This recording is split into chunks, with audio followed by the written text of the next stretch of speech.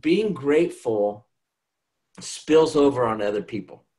And if we lose sight of that, it's really easy to go into what you talked about earlier, which was the victim. We're either victims or we're players. And I think one of the best ways to be a player in life is to just be grateful and to pass it on to somebody else.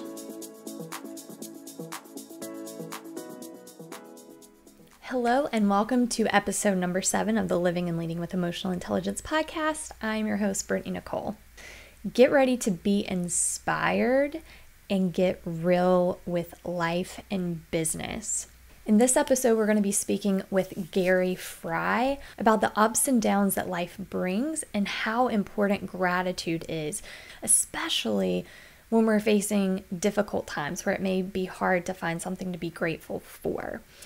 So Gary and I were introduced probably a year ago by a good friend, Jeff Wanner, who is the CEO of PairPEO. So if you are a small to medium-sized business and you're looking for that perfect match for an HR service, highly recommend checking Jeff out. He's awesome. I'm so grateful that Jeff introduced me to Gary because Gary, the first time I met him at a local coffee shop, I felt like I had known him for years. He just has this genuine personality. He's super transparent about the struggles that he faced in life and business, hoping that others can learn from that experience. And he has a genuine desire and eagerness to help others. Gary is currently with BGW, which stands for Balance, Growth, and Wisdom. It's a CPA firm, and he calls himself a connector, MacGyver, and Confidant. Gary's also the co-host of an amazing podcast. It's called Anything But Typical. I would highly recommend checking that out. Gary co-hosts that with Ben McDonald. And while this episode does talk about business, it talks about life because they're one and the same. Our life flows into our business flows into our life. So regardless if you're a CEO, a stay-at-home mom, a college student, I think that you will gain a lot out of this conversation with Gary. So without further ado, here's Gary Frey. Thank you for taking the time to meet with me today. Of course. It's been a while since we've seen each other. So and we had coffee at Central Coffee. Yeah. And then we were at a few events together. But yeah, I'm halfway through listening to the podcast with Stacy. Oh. Yeah, I love her. What I didn't know is she's also from Kansas. I'm like, Quinter, I've been to Quinter. I've been to that Dairy Queen. Oh, that was you. I couldn't tell who was saying that. Yeah, that was me. Gotcha. Yeah. Well, and Chris Elmore is one of the funniest people I have ever met in my life. Like he is so funny. I love your podcast. Like you've got some really great content on that. Thank you. So yeah, it's been a lot of fun. People have great stories. Yeah. Everybody is unique. Well, even your story. I mean, that's kind of why I wanted to bring you on today. And I mean, I'll let you tell what you want to tell, but sure, whatever. Whenever we met, you were just so transparent with your life and things that, happened and how you got into the positions that you're in today, but a lot of tough lessons learned. Mm-hmm. And I think that's what distinguishes okay leaders, like mediocre leaders, from great leaders, is their humility and transparency. Mm-hmm. Because without that, not only can they not grow as a person, but people trying to emulate them and grow really can't develop without knowing that full story, right? Because that's true. There's that false sense of, oh, you just made it straight to the top without any issues. Yeah, that's very true. So I appreciate that. It only makes it worse, I think, because I think it was actually Casey Crawford who said this, which I think is just powerful. And he probably got from somebody else too. But basically, he said, don't compare your behind the scenes reel with somebody's show reel. Mm-hmm.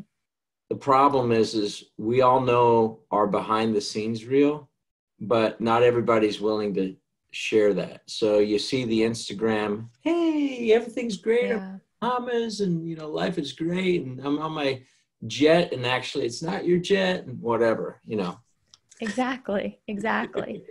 So I'm going to let you introduce yourself. I'm going to do a separate introduction for you. just based on how I know you. So I'm going to do Cool. that film separately. But usually I just ask people to introduce themselves. Cool. So yeah, go for it. Tell us So, about yourself. hey, Brittany and everybody else that, all three of you that are watching this or whatever. My name is Gary Frey, and I'm 58 years old, and my background is an I planned and God laughed background. I started as a graphic designer early in my career, got drug into a turnaround situation when I was 28. I had no credentials to do it. We turned it in about 9 months.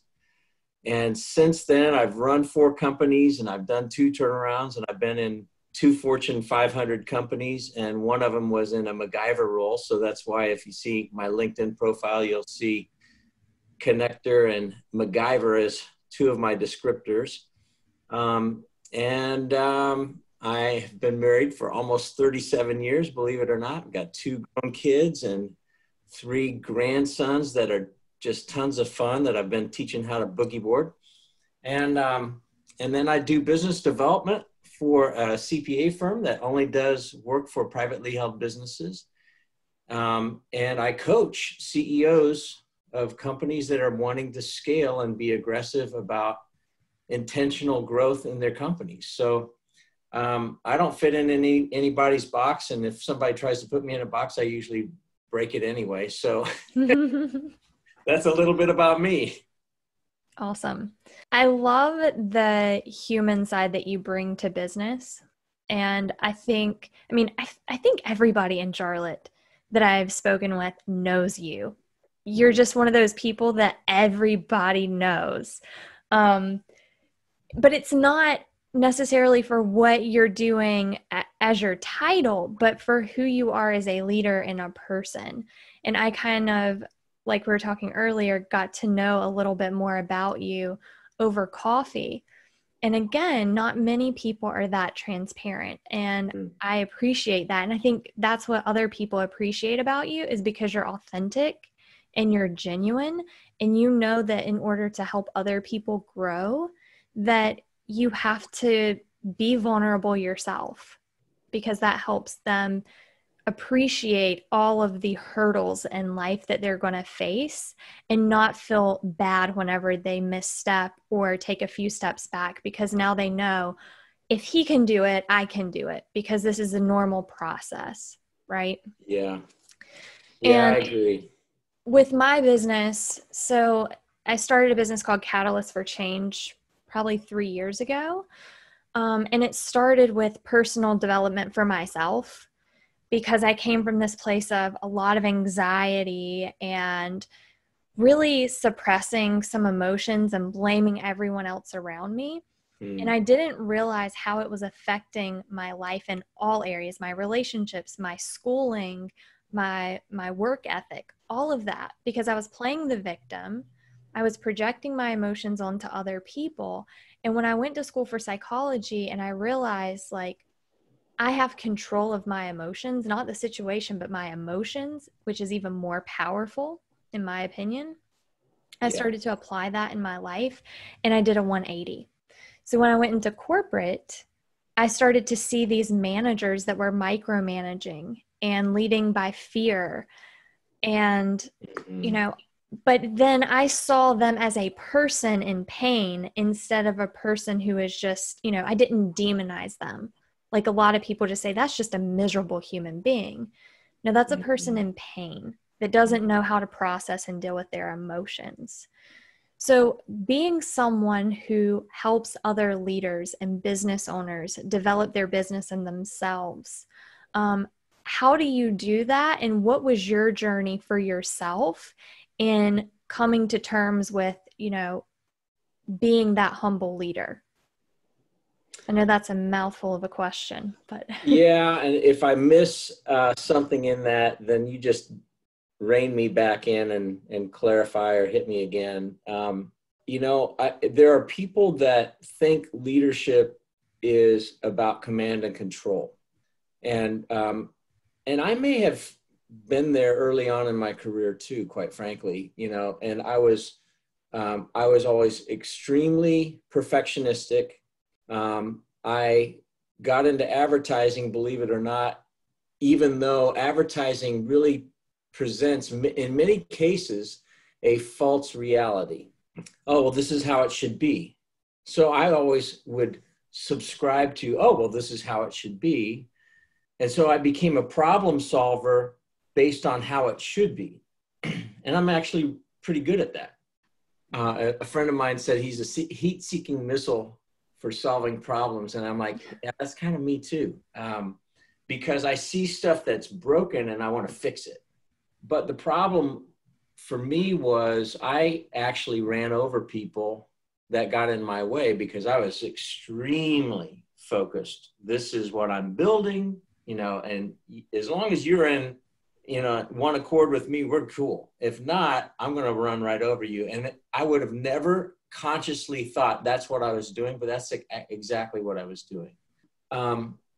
And had I succeeded in everything that I was setting my mind to do, because I wasn't given much, as a kid in the middle of Kansas, coming from a very blue collar family, my dad was an entrepreneur on the side because he was an educator and he needed another income.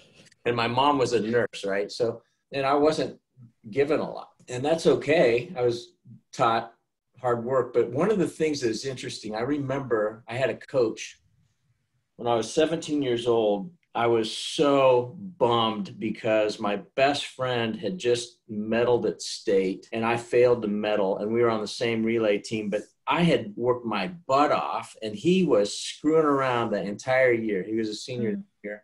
And I was so upset because I quit drinking pop even. I didn't, miss a workout for any day. I was super regimented and I still didn't qualify individually. And my boss or my coach said, Gary, there are two things you can control: your attitude and your effort. That's it.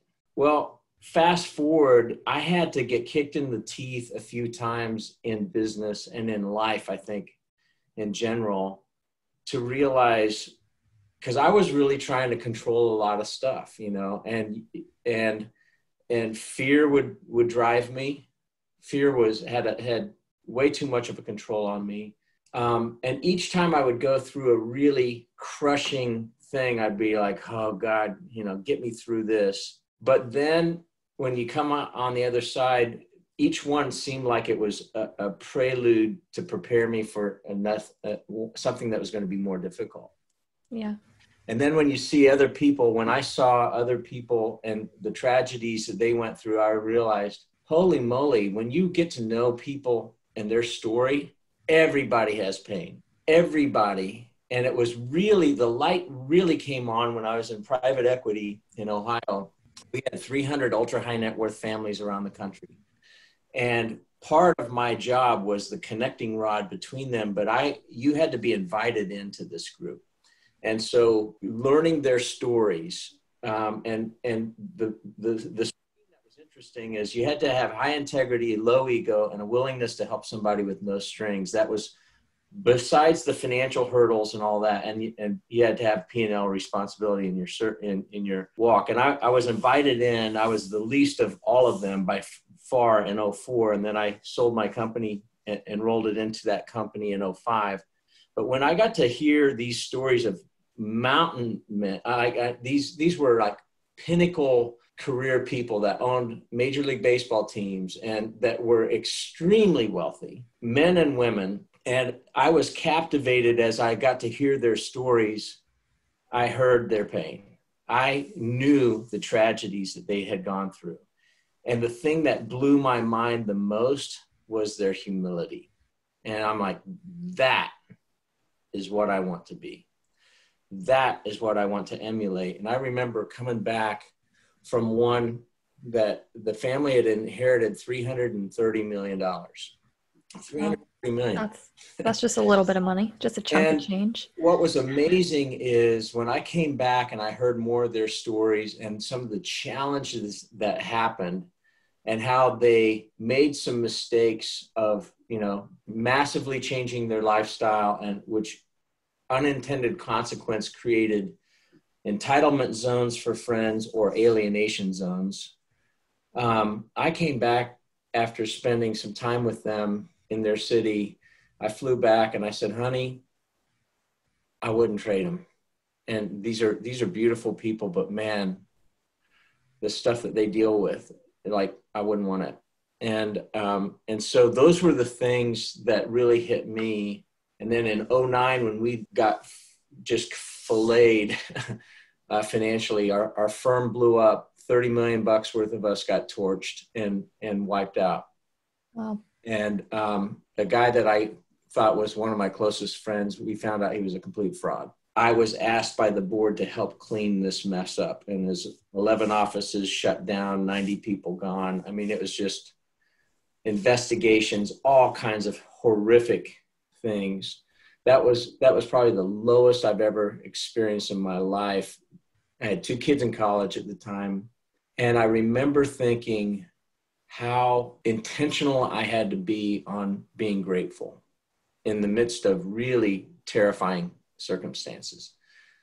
Besides just losing the money, there was just a lot that was going on. And I was just terrified frequently. And it really came down to surrender and serving somebody else, being mindful and being grateful for what I had. And comparison is the opposite of that. It kills it. Like, I've said many times since then, man, comparison kills gratitude. And it really does. And it doesn't mean that we have to be thankful for the circumstance, because many circumstances are just terrible. But we can find gratitude in the midst of those things. And I think those are the things that when we can help as leaders, and I don't think, it's just, let's just talk about as human beings.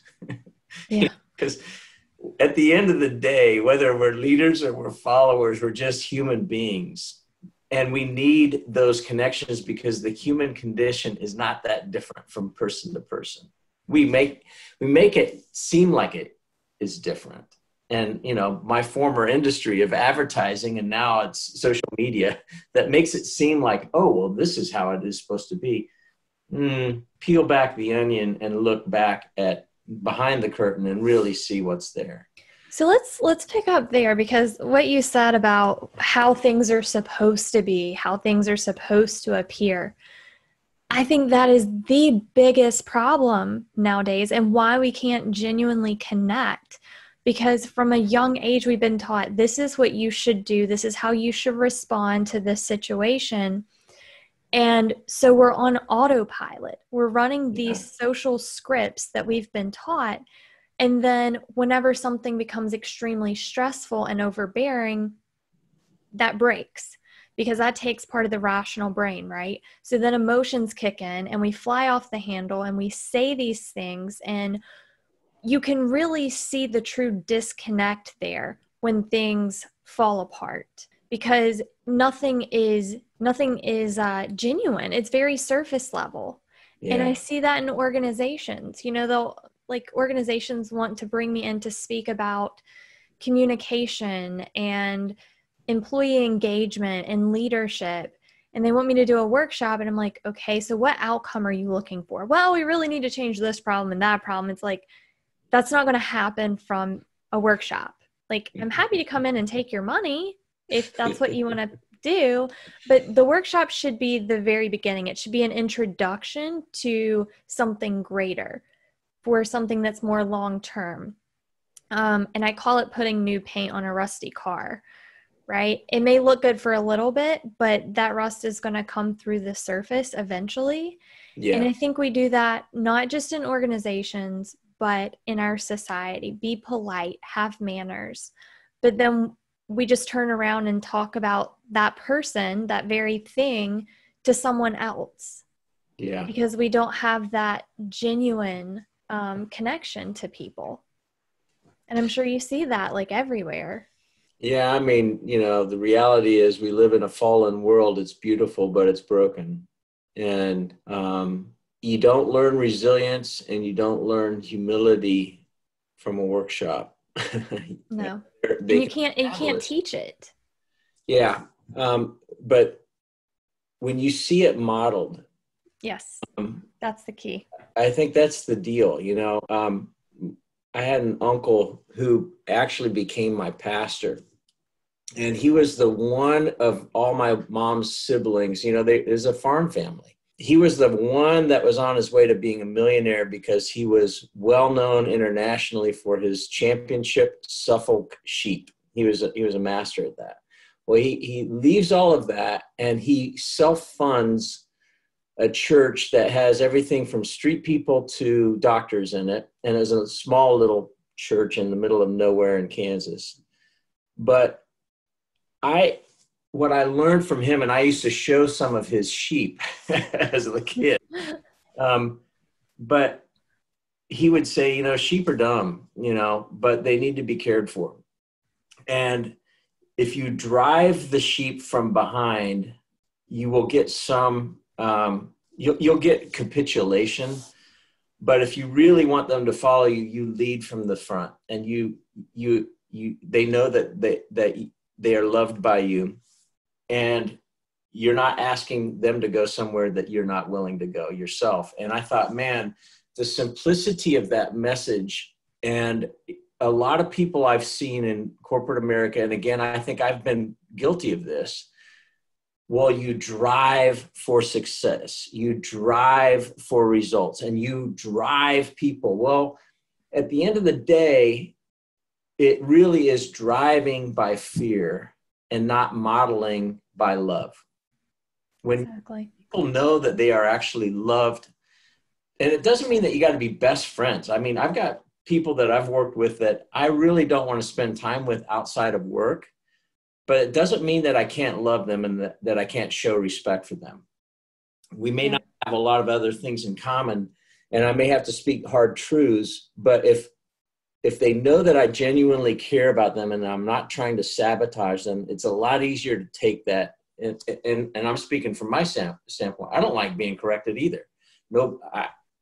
It's just not fun to feel like, oh gosh, I fell short. But if somebody corrects me and I know that I'm not going to just get cast to the curb, I know that they truly do care about me and they have my best interest in mind, it's easier to take. And then I really want to run through brick walls. And, the best boss I ever had, Helen Eggers, Nations Bank, Bank of America. She's still there. She's not on LinkedIn.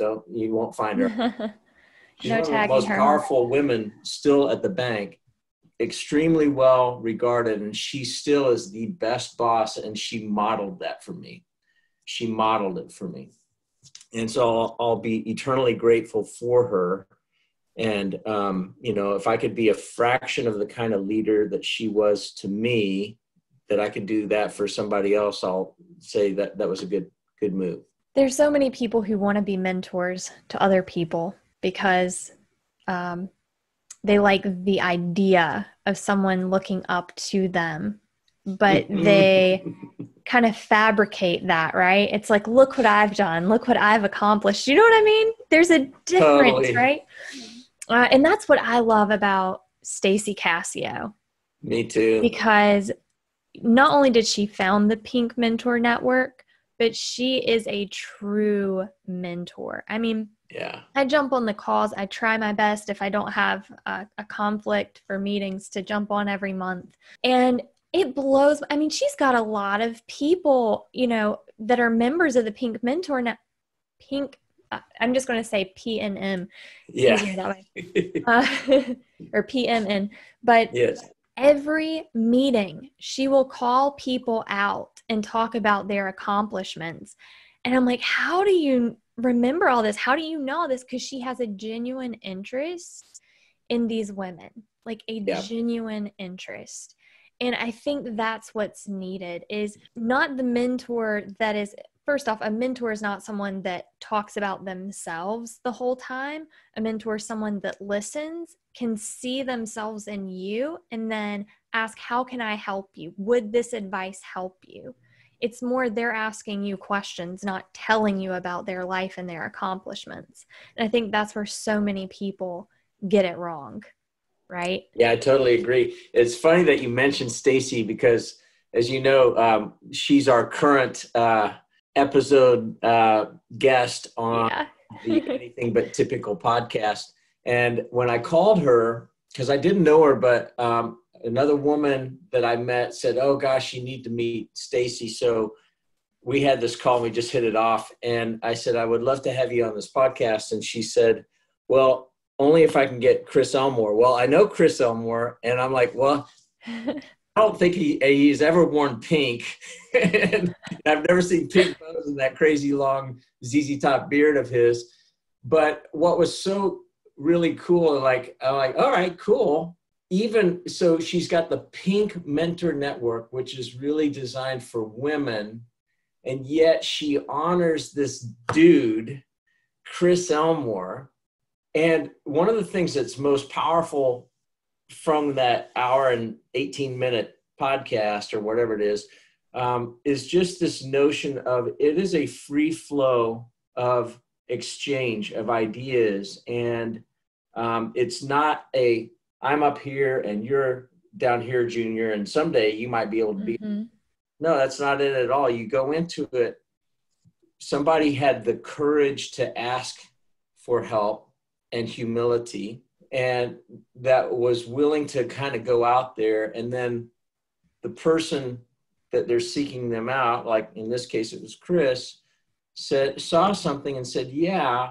And it wasn't this, oh, you're on the pedestal, but they wanted this peer exchange, even though, Chris is like, yeah, she came for some specific things, but he said, I get as much from her. Well, that's how life should be, I think. Yeah.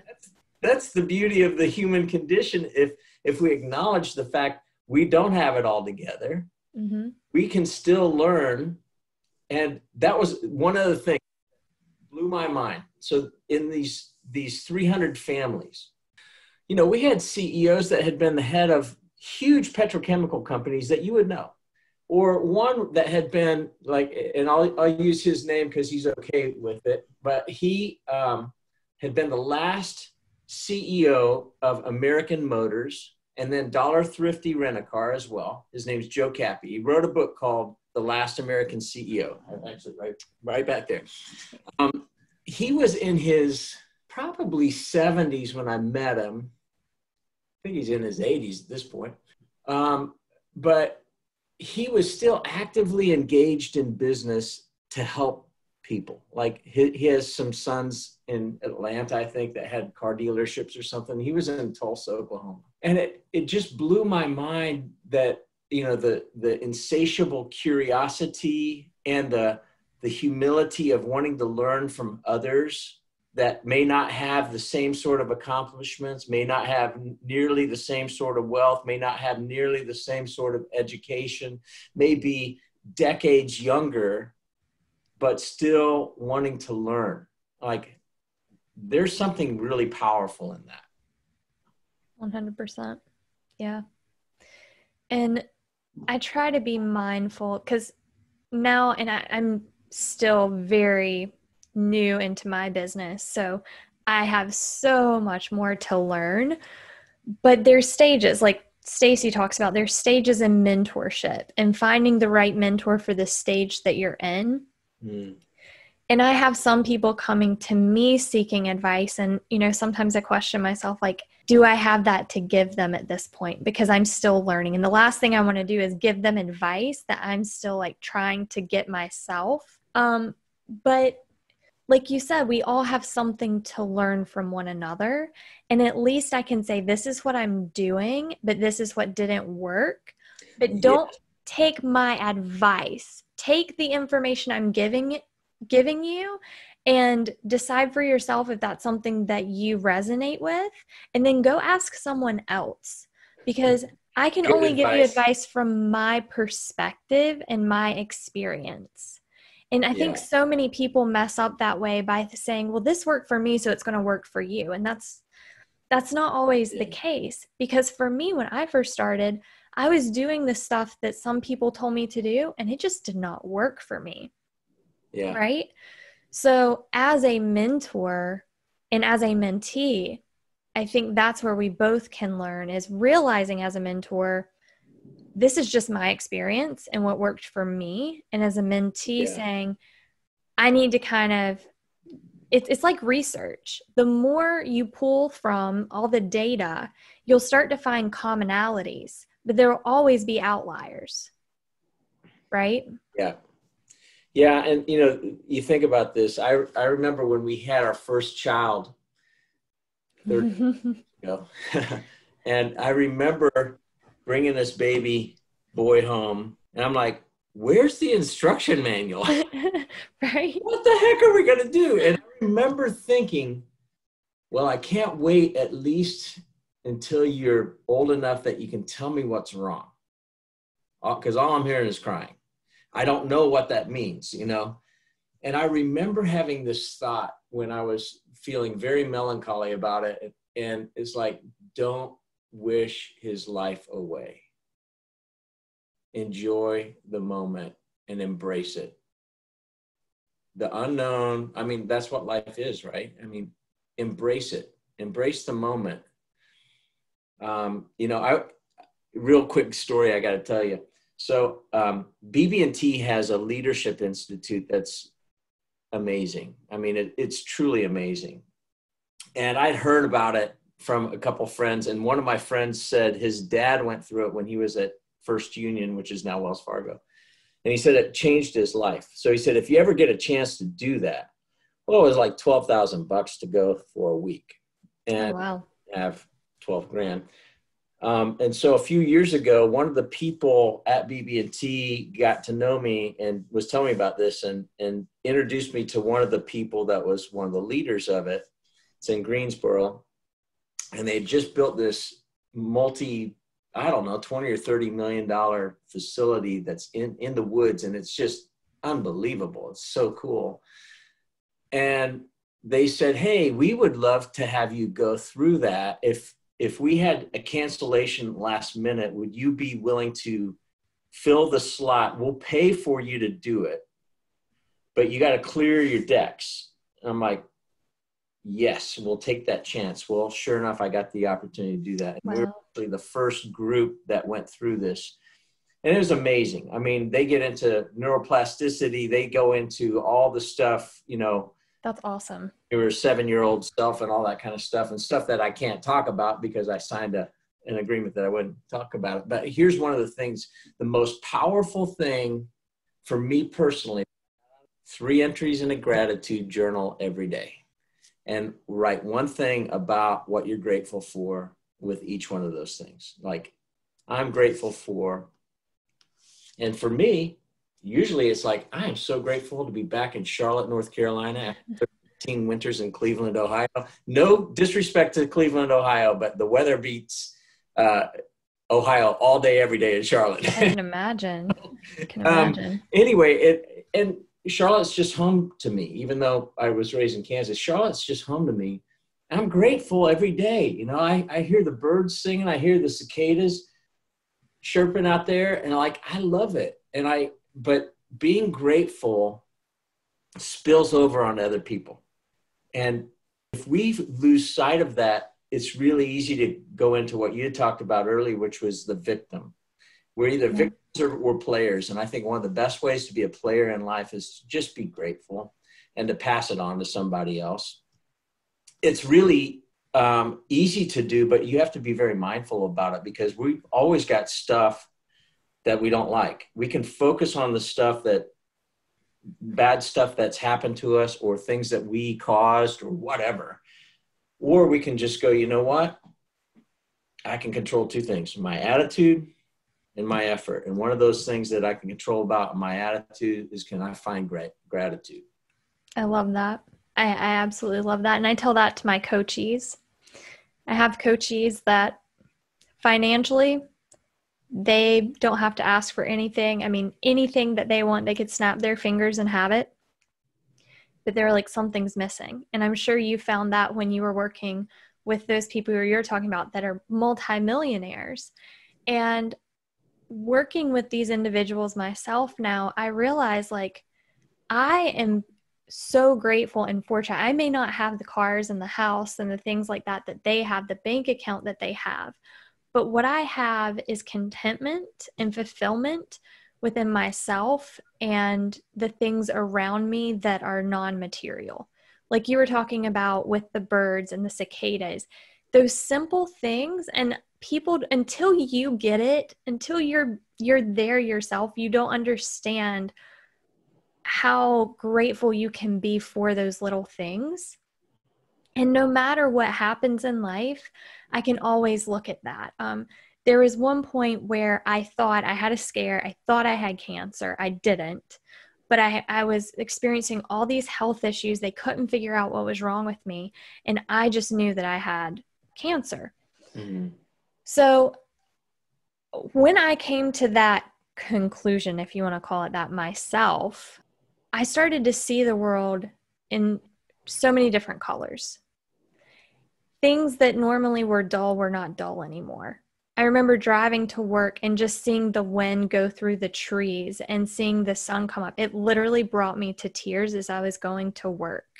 And I had this appreciation for just the simplest things, like watching a little ant crawl across the sidewalk. I know it sounds crazy, but I just had this gratitude for everything because I thought my life was ending. Yeah. And it wasn't. Later they were able to find out what was wrong with me, and, it was curable and everything, nothing big, major. But after a while, sadly, that awareness of that present moment slowly started to go back to normal. And I would give anything to have that sense of awareness and gratitude again. And I think that is the beauty that comes with people who do have those illnesses, because they have the opportunity, if they take it, to really appreciate life. And it's unfortunate sometimes we have to get to that place in our life to be that grateful, because we can be that way every day if we wanted to. Well, and that's why I go back to what was the biggest thing that I got from BB&T Leadership Institute. It was literally, and I'm not saying save yourself $12,000 and don't ever go to the BB&T Leadership Institute. If you can, do it. It's an amazing experience. But daily gratitude, whether you put it in, and there's something about writing it in a journal that is really powerful for me. I've got a fountain pen that was given to me by one of my clients, and this cool leather bound, handmade leather journal that I just keep refilling the journal booklets in it. But there's something really powerful about that. And to your point, when we lost everything, didn't lose my house, but my wealth was gone. And I had these 2 kids in college and all these scary things happening. I had to get really intentional about being grateful. I had to will myself into being grateful and find and remember the goodness, remember the things for which I can be grateful, and then give thanks for those things. And I'm glad I'm not in that terribly dark place again, because there were moments where I just didn't want to wake up. I mean, I was not thinking of actively killing myself, but I was honestly disappointed because I thought, well, I had plenty of life insurance and my wife and kids would be taken care of. And I didn't know that I could keep them in college. And they found their own ways to be able to do it, which I'm grateful for. But nonetheless, pushing myself into finding gratefulness was really powerful. And I don't think we have to wait until we're, in a really dire situation. For me, that was the catalyst that pushed me into it. But that discipline, I'm better off today because of it. I wouldn't have wished that situation on my worst enemy. I honestly wouldn't have. And yeah, there are people that have been through way worse stuff than I've been through. It's not a competition. Right. Yeah. We don't get any trophies. But the human condition is we live in a fallen world, and it ain't as great on the outside as everybody thinks. This one family, they inherited $80 million, and different family. And I went and met with them, and they said that their friend's favorite saying of them is, "It must suck to be you." Oh, wow. Wow. And they were miserable because of that. you know, but there was this comparison because they were all middle class, in the same little town. And then all of a sudden they hit the lottery when they discovered that they had inherited $80 million. And they thought that the father who had passed away was a pauper, and that was not the case. And he didn't even know what he had. That was crazy. Oh, wow. Yeah, he had original shares of Walmart. Wow. Wow. Insane. And he never experienced any of it. I mean, he died a pauper. He never knew what he had. But the trauma of just hearing that story, of hearing it must suck to be you. I mean, again, comparison kills gratitude, and it was killing on both sides of the aisle. Yeah. And I don't know. I mean, what do you think is the solution to getting people? I mean, we know what the solution is, you know, to be more present and to have more compassion for ourselves and for other people, and to listen to other people, and all of these things like can help our situation. But telling someone that is not going to change anything, you know? So what do you think is the catalyst for that change? I hate saying this. I mean, I really do. And if there was another way, maybe there is a way. I don't know. But a friend of mine during that really ultra dark time of my life, he said, Gary, out of our greatest pain often becomes our greatest ministry to somebody else. And it's hard to hear that when you're hurting so deeply. But it resonated with me. But I really couldn't think about, well, how am I going to help somebody else? Because I was just trying to survive. But I think that's very true. Another thing is a friend of mine, he had been the treasurer of Walmart. He is one of the most beautiful human beings I know.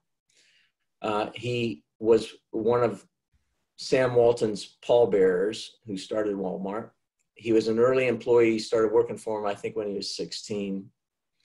Wow. And he had all these, we called them Randyisms, because he had these nuggets of wisdom and just some really cool stories, but very grounded man. And we were going through some shaking in the company. It was not quite a year before everything blew up, but we were having some difficulties and this and that. And we'd be on a leadership team call, and he just had enough. And he's like, you know what? I got to go serve somebody. And like, what? And he's like, I got to go serve somebody. I got to get my eyes off of me because the pain was so high. And there's a lot of wisdom in that one. And it doesn't mean that you completely neglect yourself. It doesn't mean that you bury your head in the sand and say, you know, I don't hear it. It's not there. No, you know, right. It's Stockdale paradox. You know, I don't know if you're familiar with him or not, but he was a highly decorated Navy guy. I think he was a naval admiral, and he spent 7 years in the Hanoi Hilton. You know, he was tortured as a prisoner of war in Vietnam, and he had been in Korea before that. And the Stockdale paradox is basically this: you cannot lose hope, but you must aggressively confront your current reality as well. And what he saw was optimists that died in the Hanoi Hilton because they were optimists, tremendous hope, but they were putting deadlines on when they would be free. The deadline would come and pass, and they would die of a broken heart. Wow. And so there's tremendous wisdom even in that. It's like, okay, be hopeful and don't lose sight of your vision, but also confront your current reality in equal measure and understand. And for me, that is like, okay. And a friend of mine had told me, I said, man, why am I felt like I was a Raggedy Ann doll in the mouth of a Rottweiler when I was going through this. I would wake up with night terrors. I would wake up with night sweats. I'd hit my pulse, and it'd be 140 beats a minute at 2 a.m, drenched in sweat. And my resting pulse at that time was 39 to 41. Wow. And I felt like somebody was choking me. I mean, it was just awful. And I said, why am I so powerless against this fear? I had been fasting. I had all these scriptures about fear. And I called two of my friends who had been through fire. And they're both some of the most integrity laden people I've ever known. And they had been through tremendous difficulties. And so I called each one of them. One in Charlotte, one was in Boise, Idaho. And I said, why am I so powerless? And both of them gave me the same answer a day apart. And this was in August of 2008 or 2009, August 2009. And they said, Gary, it's about surrender. I'm like, what? And they said, it's about surrender. Can you trust God? And whether you believe in God or not, for me, that was an important thing. Can you trust him even if he doesn't deliver you? Can you trust him even if your worst fears come upon you? Oh, well, that was a mindset shift for me, because my prayer was, and it was a broken record of these three things. Lord, I know you can deliver me, but will you please deliver me? Repeat. Lord, I know you can deliver me, but will you please deliver me? Repeat. It was just like a broken record, always going in my head. And what they said, like, stopped me in my tracks. I had to think literally for 48 hours and go, can I trust him that deeply? So I had to go back historically. Can I trust you? Is there enough historical evidence that you are real? Yes, there actually was. We had just gone through a book by Gary Habermas, and it was on the historical reality of the life, death, and resurrection of Jesus, which, like, just from a historical history perspective, not even from a faith perspective. Oh, wow. Okay. So then I had to go next. Well, if somebody put a gun to my head and said, recant your faith, were there evidences in my life where I knew that I'd have to say, pull the trigger, because I cannot refute what I've experienced? And there were some, very defining moments in my life that I could not explain away. So I would have to say, pull the trigger. Well, it was at that moment, because I hated the situation I was in. But what was amazing is, like, well, can I trust him even though I don't feel him, even though I'm terrified, even though it feels like I've lost everything? Can I trust him? What was amazing is it got worse. It kept getting worse until December, but I started sleeping like a baby. I never had another night terror, which is really amazing to me, because situationally got worse, but I had peace. And that's where a lot of that gratitude came into play, because it wasn't conditional like the Stockdale paradox. Well, I'll get through this by such and such. I didn't even have confidence I'd get through it, but I knew, and my wife had said, Gary, even if they take the house, even if it's all gone, it doesn't matter.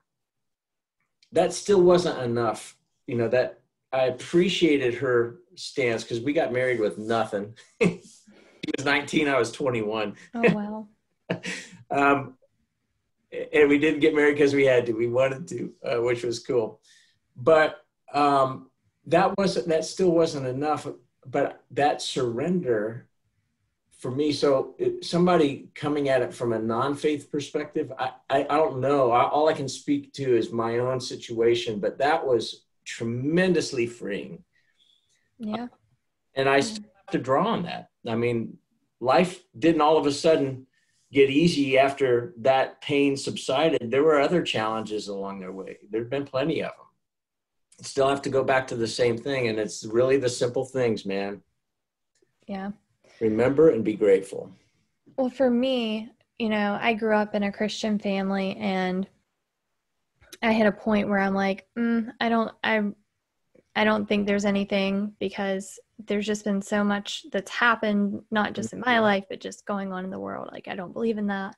Then I started to feel like, I don't really know. So it was more like agnostic.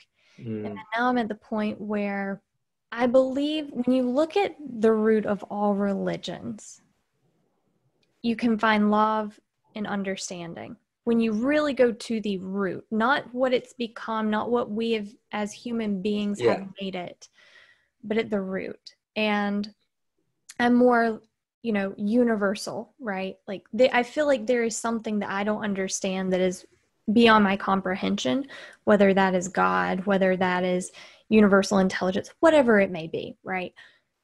But going back to what you were saying, surrendering regardless of what you believe and letting life just guide you is so important. And I think that was the wake-up call for me as well, because with what's going on with COVID-19, it's impacted some people more than others, right? For my business, all the contracts that I had with people disappeared. They were like, we're not bringing you in for training. We don't know what's going to happen with the company. So I lost everything, and I'm still in the infancy of my business. I left my full-time job 6 months, 7 months before. So I'm like, oh my gosh, what am I going to do? But because I believed in the process and that I can only control what I can control, and that is working towards my business, helping people, creating content that's going to help people, then everything is eventually going to be okay. I don't know when, but it will be. In my anxiety, I just did not have anxiety. Wasn't making money, didn't know when that money was going to come, but I was content because I was doing what I knew I could do.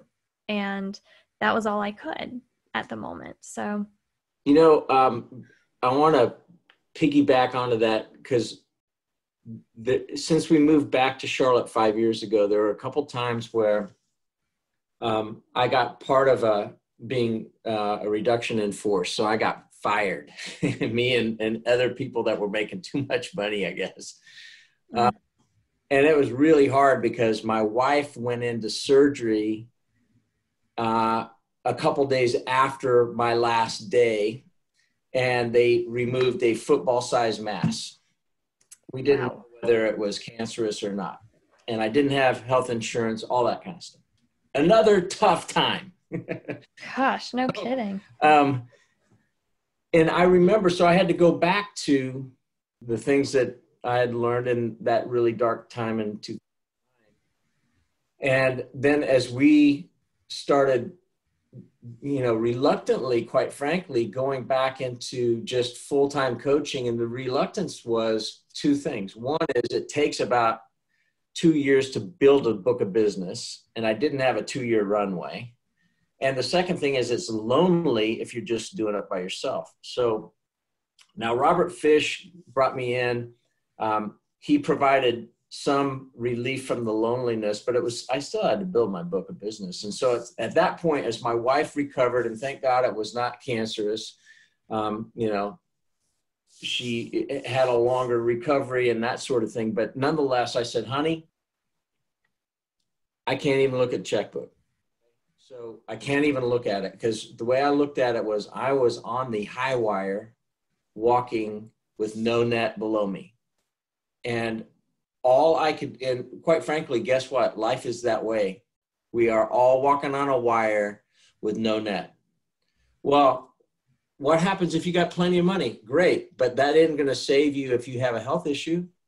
It ain't going to save you if something bad happens to your kid. It ain't going to save you if something bad happens to your wife or your spouse. We're all walking on a wire without a net, the way I look at it. And so I said, honey, all I got to do, I can just focus on the next step on the wire. What can you control? Your attitude and your effort. That's it. So for me, it was the next step on the wire. What do I got to do to build this business? And part of it was, I got to just go serve somebody. What? Yeah, I just needed to serve somebody. Because the pain was still there, but I needed to get my eyes off of me. Next step on the wire. And guess what, man? I still don't even know what we have in our checkbook. I've released that much control.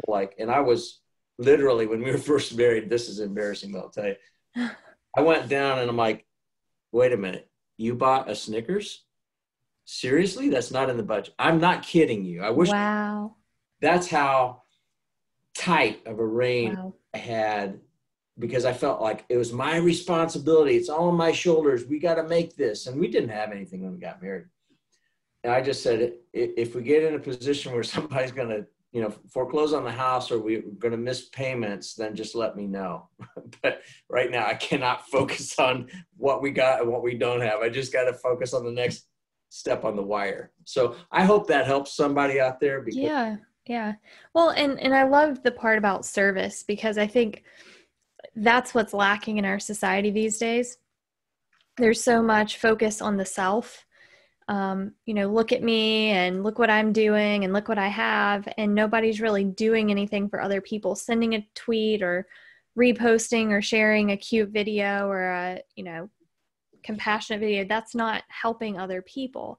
And to be quite honest with you, when I started at Wells Fargo, they had different positions there, like, you don't get paid for it, but it's like being on the board of diversity and inclusion and being on these leadership things.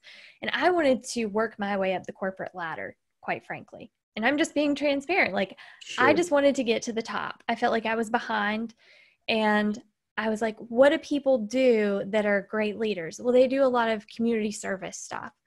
So I started getting involved in community service, not because I cared about helping people. I dreaded it. Like, the first few times I canceled events that I was supposed to be at, like the day of, like, I don't want to go do this. Like, but then I started forcing myself to go, because I'm like, well, if I want to get to the top of that ladder, I got to start doing this stuff. I got to start putting in the hours. I got to get my face out there. I got to be this person that's awesome. Yes. And so I started to do it, not from the goodness of my heart, but for exposure in my resume. But as I started to do these things, I would leave that experience feeling so much joy and appreciation and gratitude. And then I got used to that feeling, and then I kept going back. And then I was like, then I started to do it because of the joy that it brought to other people, the change that I saw, that I was impacting someone else's life. And if people have to start doing it because they want to build their resume, I'm just going to say go for it, because I'm hoping that they have the same experience that I have, where it clicks and you're not doing it in a disingenuous way, but it turns into that. And from that, I agree. Like, when you're in that spot, there's somebody in a worse spot. And when you help that person and you can bring them up and elevate them, it elevates yourself without even trying. It elevates that spirit and that sense of connection with that person. So I think that's a beautiful takeaway. I'm glad you shared that, because, it's really hard to discern our own motives, and it's really scary sometimes, because and I'll just say, I have thought, I mean, we can justify freaking almost anything. Oh yeah, 100%. But getting back and getting real about, why do I do it? This is why that Simon Sinek golden circle is so powerful, and why I think it resonates. It gets down to the why. Why are we doing what we're doing? And it's scary to open up that door, but it's extremely freeing when we do. And somebody said, if you don't stand for something, you'll fall for anything. That's great. And it's very true. I don't remember who first said that. It may have been FDR. I don't remember who it was, but I thought, man, that's really true. And I remember, back in the day, before I hit 40, the Business Journal's 40 under 40 was the coveted place to be. And I got nominated for it. And I'm thinking, oh gosh, just struck gold. It would be so validating. Yeah. The problem was, I wasn't on any boards. I wasn't on any of that kind of stuff. And it wasn't because I wasn't tempted. And yes, we did stuff at Bank of America and whatever, because, it was expected of us, and it was good being good stewards or whatever, community citizens. But for me, I had 2 kids at home, and I worked enough. I was not going to be gone every freaking night. And I did not want my children to wonder, well, I guess we're less important than these other people and my dad got his he didn't do his dissertation, so he was just shy of his PhD, but he got additional degrees and this and that. And I know that he regretted not being there for me as a little kid, because he was always at night school or whatever, pioneering a new program. And when he got older, he regretted that a lot. And I said, Dad, I appreciate, we worked together on the weekends. He had lost a leg to polio when he was 17, so I was his helper from the time I was a kid. So I was always his fetch it guy, and Gary, and go get that, Gary, and whatever. But I just remember the regret that he had for so long. And I thought, man, I don't want to do that with my kids. And so what? So I never made it into 40 under 40. But so what? Who cares? I mean, yeah, it's great. I appreciate all the people that have made it through those, that are alumni of the 40 under 40. That's great. But we have to know what we stand for and what's important. And, for me, my family was more important than all these other things. And it doesn't mean that there are plenty of 40 under 40 probably that were amazing family people, but I just didn't have enough time in the day given what my roles were and my kids and schedules, and then trying to be something else. So I appreciate your honesty in that, because I have been there too. And I hope I'm a whole lot less there now. But when we think that we're above it all, probably better recheck again, because that's a tricky one, man. It is. But you've built a name for yourself and a brand that everyone that I talk to, again, I feel like they know you, and everyone has great things to say about you. And the few times that we've actually interacted, you're very transparent. And I think you're very, not only a genuine and authentic leader, but a genuine, authentic person. And we all have our shortfalls. None of us are going to be perfect. So no. I thank you for your time today and what you're doing in the community. And I love your podcast, Anything But Typical. That's right. Is it Anything But Typical? It's Anything But Typical. But so, it's great. So I'll put that in the show notes so people can check it out. I want to give a shout out to the guy who came to me with that idea, at least to do the podcast, is Ben McDonald. He's my co-host, and he's really he's the guy that started it. He started his own podcast before. He's had tremendous success as an entrepreneur, much more than I ever did. But he came to me with this idea and said, man, I would love to co-host something with you. And I said, oh man, I would love to do that, because I want to learn from you. But I said, here's the thing, I want to call it Anything But Typical. He's like, ooh, I like that. Why? And I said, because I think every one of us is anything but typical. We all have a unique thumbprint. Everyone has a unique thumbprint. And I want to really focus on entrepreneurs if possible, because they risk many. It's not because they're more important than anybody else, but they are ripple makers, whether they're good ripples or bad ripples. Mm-hmm. And I've been both, quite frankly. And I just want to focus and I want to encourage people that are positive ripple makers. And I want others to be inspired by their stories. So, if you haven't listened to it, go back and listen to Stacy Cassio and Chris Elmore. I know that you've listened to it, or you're most of the way through. Yeah, halfway through it. So thanks for having me on, Brittney. Thank you. Reaching out to me, and hopefully this will bless somebody out there.